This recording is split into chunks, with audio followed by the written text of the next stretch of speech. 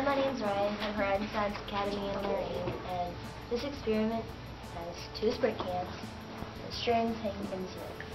So what I do is I'm gonna hold the can so it has potential energy. And when I release it, I'll have kinetic energy. The kinetic energy will be transferred through these strings and to that can, which makes it move. Since the energy is being transferred to each other can, when this stops, that one will start going, and when that one stops, that one will start going, so it'll like take turns.